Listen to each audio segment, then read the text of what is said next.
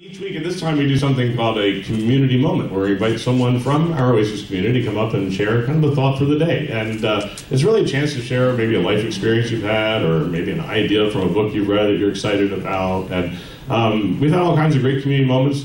Always looking for some more. We would like to hear from the diversity of voices here at the table, so please get with me if you'd like to do some. Do a community moment, I'll get you on the calendar. I'd like to bring up today, I think, first-time community moment presenter, another one of the Oasis contingent from Quebec, Canada, Manon Lavoie. Welcome.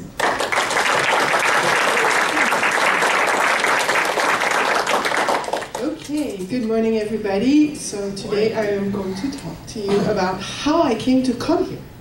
And to do this, I'm going to start with where I come from. I am French-Canadian, as he said to you, and I grew up in a Catholic environment. I went to Catholic boarding schools. From 4th grade on to 2nd grade of high school, doesn't work a little bit like here, but 3 grades of elementary, 4th, 5th, and 6th, where I was with nuns. And it was very interesting because of all these conversations we had with the nuns, there's something that I remember particularly well.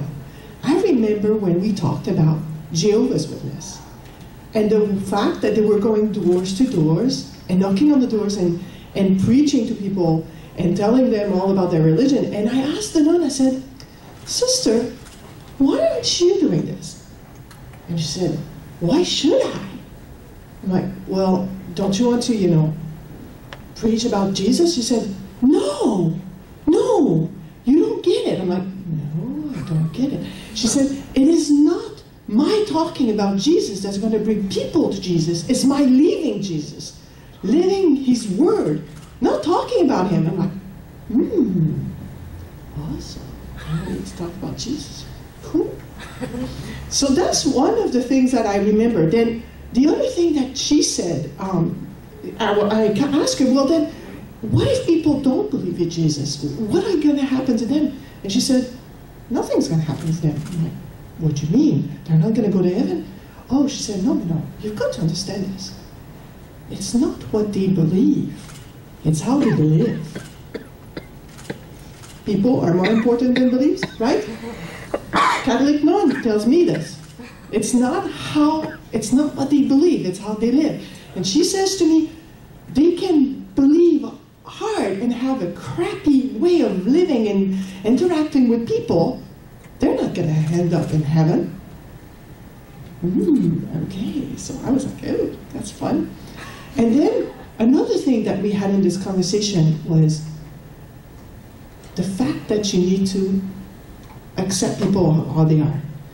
And she says to us, because we were a group of kids, right? And we were in 4th, 5th grade, I don't remember, and I don't remember which sister it was, but I think it was Sister Marie-Josée. And she said to us, your job as a Catholic, it's not to judge people. It's not to decide whether or not they're living right. It's to love everybody. Leave the judging to God. This is how I was approached to religion. This is what I believe. Don't judge people. Love them all. If there's a power out there, the power is going to do the judging. It's not our job, right? The other thing I believe, people are more important than belief. It's not what they believe in that's important. It's how they live. And the other thing that I wanted to bring, and I've got to talk to you about my dad. My dad always says one thing to me. Do everything you can to take care of your problems, and then heaven will help you. He never says, let heaven help you, and go pray. No, that's not the message my dad always told me was, do everything you can, and let fate and heaven, or whatever you believe in, take care of the rest. But don't expect them to do it for you. So here I am in Houston, moved 2 years ago, almost, and my friend invites me to her church, and I'm like, yeah, I'll go. I mean, okay, I want to see. So I go to this service in a Baptist church, and they're reading Book of Ruth, and actually he did a good job with Book of Ruth. It was interesting. The guy was super interesting, and put a twist on it that can be modernized, but not like this big hardcore type of don't do this, blah, blah, blah, or, you know, it was fun. It was fun. I mean, I've got to say, I got to give it to him. He really made the Book of Ruth really interesting. And I wanted to come the next week to actually see what's going on. I mean, seriously, it was really fun. But on the third time he did it, and it was a series of 4, he did a preaching moment. And he said, when you choose your spouse, look how they pray, how they're like, so into it and everything. And I'm like, what? How about how they live? He never talked about how they live. I'm like, wait a second. Praying is not more important than living. You can pray until you're blue in the face and not treat everybody like crap. I don't think you're going to win your heaven if that's what you believe in, right? It's not important how you pray. And then here I am, and I'm like, no, shut up. Shut up. Don't. Just walk away. Just walk away. So I walk away, and I'm like, okay, I'm going to go sit in the teen service, because they have a teen service over there. So I'm sitting there in the back, and they interview this university student, college student, and the preacher says, and then here she says, when you date, I mean, I'm telling you, she was talking like this, when you date, don't be physical. I'm like, okay, I can go for that. And then she said, and the priester asked her, what do you mean? She says, don't hold hands, don't kiss. I'm like, I'm not going to tell you what I said. I'm in church. You can imagine what I said that you're not supposed to say in church.